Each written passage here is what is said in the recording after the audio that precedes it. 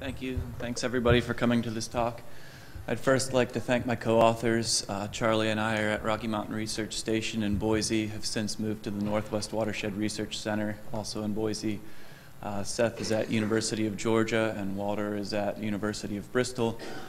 And the reason that we did this study is because it's attractive to try to predict future hydrologic droughts using available climate projections.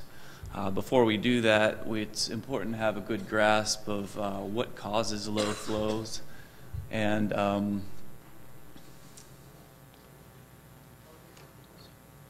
fine, thanks. So our goal was to basically just contribute to the mechanistic understanding of hydrologic droughts. Our specific objectives were to quantify low flow metric trends in the Pacific Northwest, quantify the sensitivities of those low flow metrics to precipitation and temperature, and with those results kind of discuss the uncertainty of future hydrologic droughts.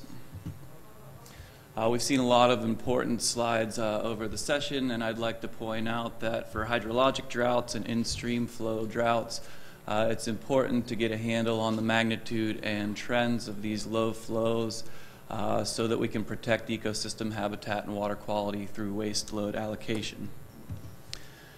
So the Pacific Northwest is also a very important place to do these kinds of studies because historic data has shown that discharge timing is happening earlier, discharge amount is going down, we're getting low snow accumulations, and large fires are having a higher occurrence. So in this study, we're going to use low flow metrics as indicators of hydrologic droughts at 42 stream gauges that you can see there on our map for 65 years, and that's from 1948 to 2013. And what we found were that trends are largely negative in low flow metrics, which means low flow metrics are getting lower, and that these low flow metrics are at least, if not more, sensitive to precipitation amount effects than they are to air temperature effects.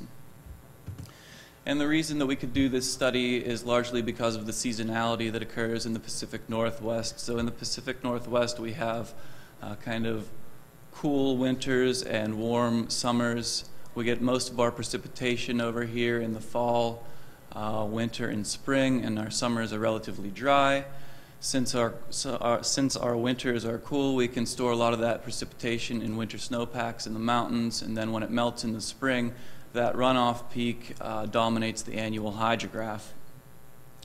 With that, we can come up with a few simple mechanistic models to get low stream flows. The first one is a shift in timing. So if you start your hydrograph recession earlier, given the same amount of time, you can get a lower low flow. The mechanism for this is warming air temperature. So you have warming air, it melts the snow earlier, the hydrograph recession starts earlier, and you decline to a lower stream flow.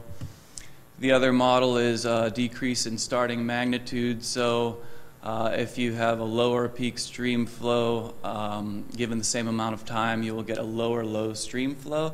And the mechanism for this is just less precipitation. So you get less precipitation, maybe less snowpack here. You start at a lower hydrograph place, and then you recess to a lower stream flow. So we're going to use annual stream flow amount as our proxy for precipitation amount. Real quick, we're going to use center of timing of stream flow for a proxy for air temperature effects for our previous model.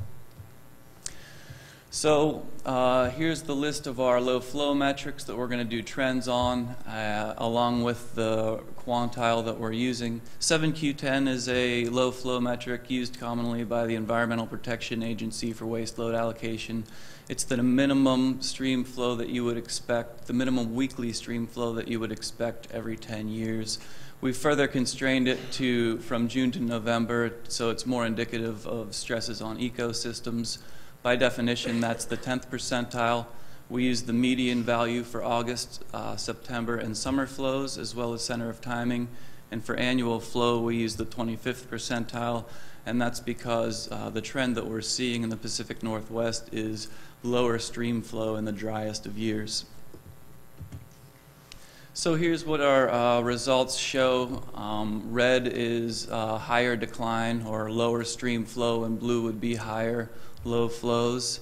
The big circles mean that it was significant at the alpha equals 0.1 level.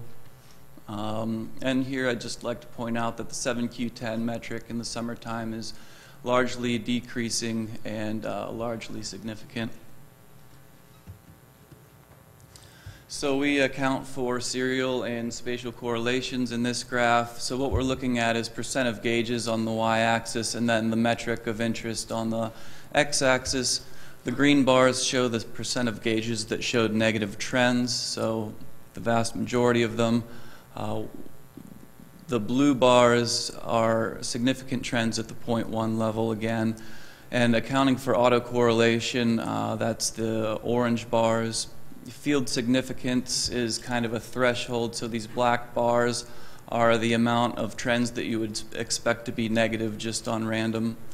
A few things I'd like to show are I did some winter low flow metrics, and there's not very many significant trends when you account for spatial and temporal correlation.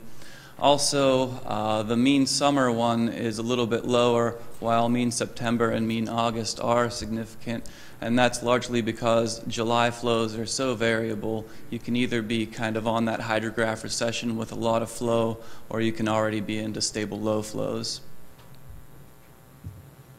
Here's just another way of looking at the data. So every white bar here is a data point.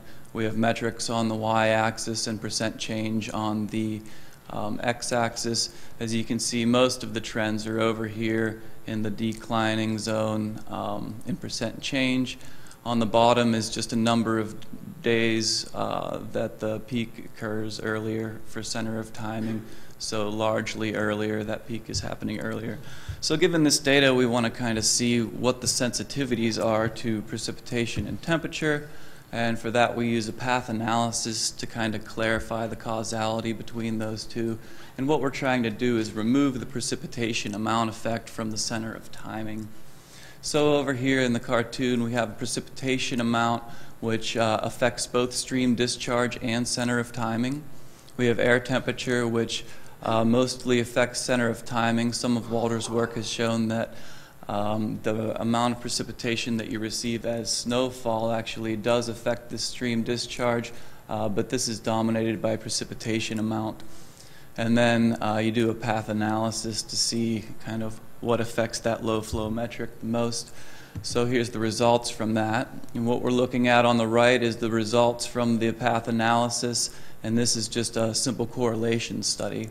Along the bottom is the correlation and net effect to annual flow, and on the y-axis is the correlation and net effect to center of timing.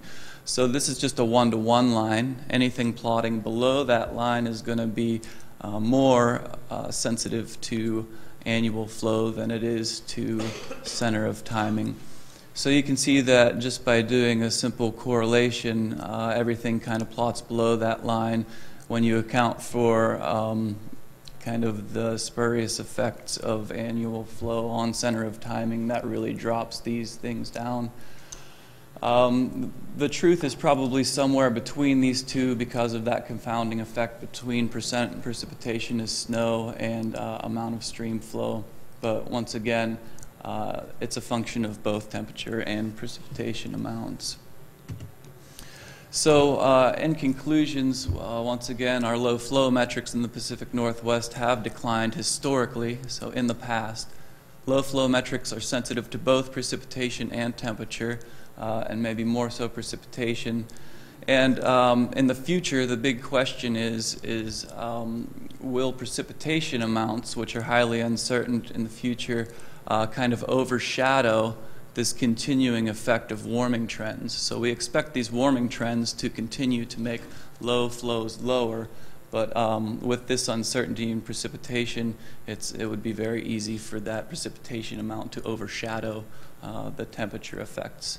And thanks to John Abotsoglu for these conclusion slides here. So thank you very much. I'd be happy to take any questions.